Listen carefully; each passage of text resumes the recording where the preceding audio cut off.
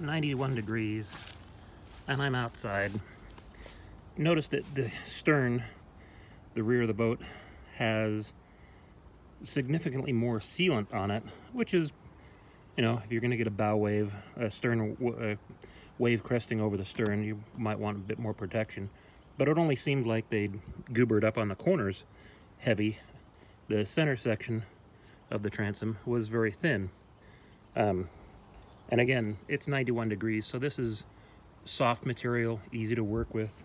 The rubber molding is pliable and soft, so if you can do this in a summertime temperature setting out in the bright sun, it's going to make your job easier, and it's going to make it coming apart a bit easier. Unscrewing these, I may be into this 45 minutes, and I've got all the rivets off the hull to deck joint. I'm going to have to open the hatch and come inside and unbolt the chain plates, and because they do extend through the joint here, so there's no other way. I mean, I might be able to guide it up and off the chain plates, but I have to cope with all three at once. So I'm definitely going to do the port and starboard chain plate. I might leave the bow chain plate and just shimmy it over that one.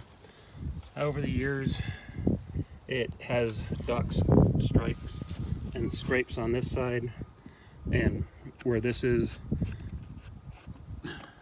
I'm sure it's taken impact. So I'm going to be taking that into account on my mold and the bottom side of this deck.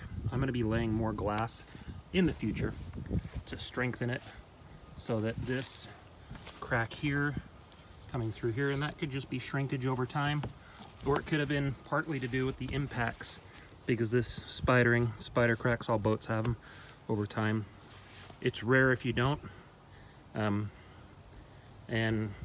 there are a couple other beauty spots to fix on this, and that's why I decided to make a plug out of it. Down here, sitting on, we have this lovely scrape hole, which will be easy enough to fix and patch and keep this hole. But if I can't do a title, I may as well do something fun. I might do some interesting modifications. I might raise the sides. I don't know yet.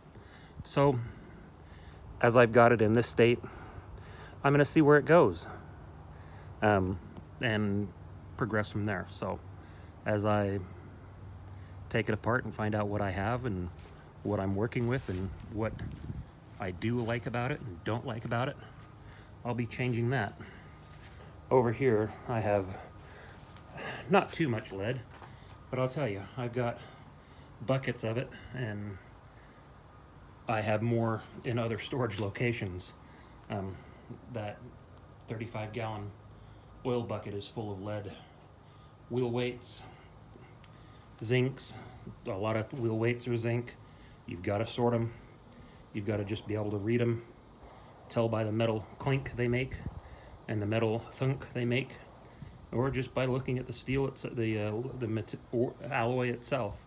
Lead is more a tarnished alloy. Zinc doesn't tarnish as much, and oftentimes is painted oddly. I find that odd. And then these days you have plastic weights and you have steel weights, and those are easy to eyeball. But just tapping it and the bend of the metal, the alloy, you can generally tell what is lead and what is steel. The zinc tire weights aren't a throwaway. Anodes. You could make anodes for your boat or to sell. People always need anodes. Even if you bought a couple of standard issue alloys. I mean, heck, if you went to the boat shop and bought the most expensive anode and made a copy of that to sell at a more reasonable price. Hey, if you're going to smelt lead and you're going to sort out your zinc, you may as well fire up a batch of zinc to make anodes out of, and then you can sell those at a profit, possibly. I haven't looked into the price of a zinc anode. They're pretty inexpensive, but something to do with it. And if you're going to have an engine, or you're going to have electrolysis that you're going to worry about, like on my bigger boat, you're going to want an anode or two. I do have a Yanmar diesel, and it's not in the boat yet. It came out of a semi-truck APU unit, so it's not marinized. It's not a boat engine, it's just a diesel engine. After all, that's what they originally did, is just put a diesel in there. And they added raw water, fresh water, cooling systems as a update to how they did them. Early ships, boats had radiators and cooling systems that better served by using the raw water from the ocean or the lake.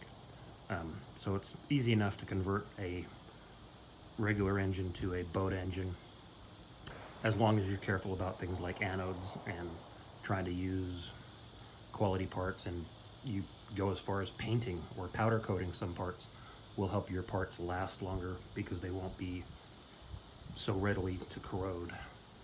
Anyway, enough for now.